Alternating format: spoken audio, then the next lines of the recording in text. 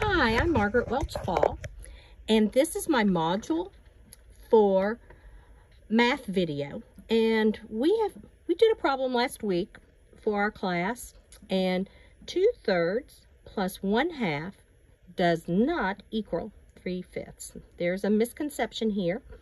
And what happened with this particular problem is we saw this add sign here, and our students went 3 plus 2 equals 5, 2 plus 1 equals 3/5. Well, we know that that is not right.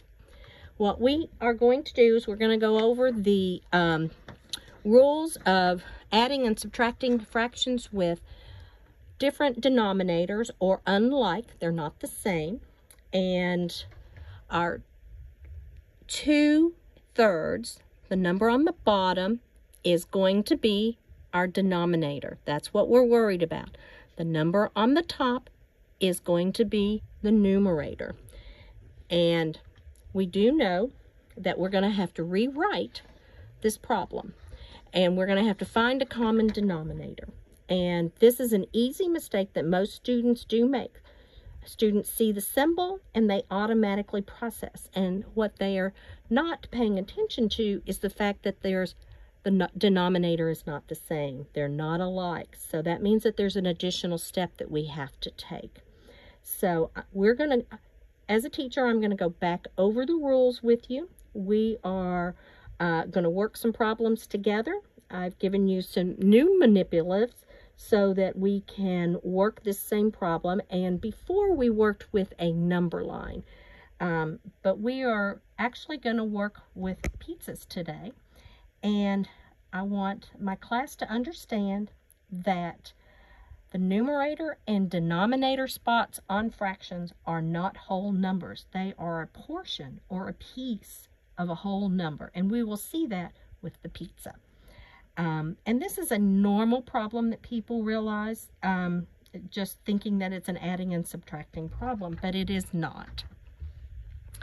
But we're going to add, once we have a common denominator and rewrite that problem, we are going to add and subtract. And then if we need to, we will simplify it.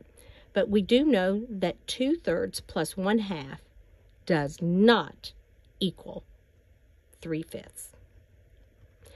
So we're going to do it with pizza. Who wants some pizza? And if you've been in any classroom or lunchroom on pizza day, you know how excited students are to have pizza. And this is my little cheat sheet here of what I'm doing with my students.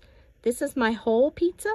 This is a pizza that's divided into 2, divided into 4, 8 equal, and 16 equal slices. And these are the pizzas that we are going to work with. And each student has a pack of pizzas. So they have going to go to their desk, and we're going to work this together. And we have got a problem here, and we've got to figure out how to solve it. So we've got to come up with a common denominator. And when I was growing up, I was always told that 2 and 3, what they have in common, if you multiply them, they've got 6 in common. And we do know that we could probably divide a pizza into 6. So let's start with 6 and see if we have to go up or down with that. But we're going to do a little problem solving here. And we're going to see if we can get that to work. So we've got 2/3. So let's get my 2/3 here on my pizza plate. All right, another 2/3. And then we are going to put 1/6 on top of it, just like we did with our number lines. And look at that. So 1/6 equals 1/3. So what if we add and finish up? Oh my goodness, 4. We have 4 1/6s. So let's go ahead and do our problem. 4 over 6 equals the same as 2/3. I love it. I love it. I love it. All right, now let's go and do our 1/2. Let's do our 1/2. And we know that 2/3 is a little bit bigger than our 1/2, so it's not going to take 4. So what do we think? We think it might take, will it take 2? Looks like it might take more than 2. What do you think? I think so. So what are you thinking, class? We're thinking 3? Wow, very good. I love it. All right, guys, what we've got here, let's rewrite this problem. That's going to be 3. So now that we have common denominators, look at that. They're the same. They're like. We can go ahead and add. So 4 plus 3 equals 7. And then we've got our common denominator, 6. Oh, wow. We've got this down. Now, when we look at this, we know that our whole pizza is 6 pieces. So with that, we look at our problem again. We've got 1 whole pizza, 1 whole pizza, plus 1/6. Look at that. We have 7. So we have 1 whole pizza plus 1/6. All right. I think you guys have done an excellent job with that. Now, I am going to have a sheet of pizza fractions to go home for you to just kind of practice with.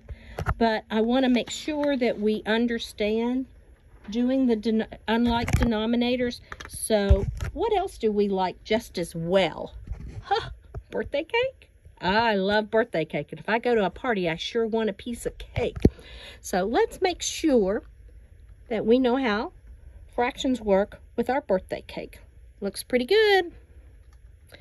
And what I've done, our little cheat sheet again, is divided, but I also went ahead and did it with the birthday cake so you could actually see the difference. So this is a whole cake. This is our half cake. So let's do this with our birthday cake and see if we get the same answers. Because you know we said we had 1/2, and our 1/2 equaled, we had 3 of them. Put our cake together. Okay, we've got 3 right there. Okay, we'll set that off to the side because we've got 3.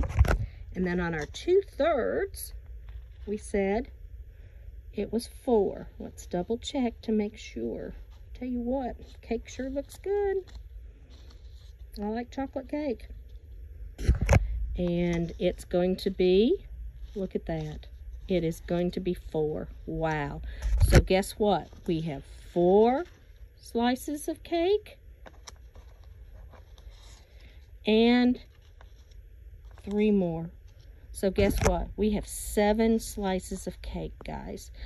You guys did very well, and I think we have this concept down of adding and subtracting unlike denominators. I hope you enjoyed my video, and I hope it helped.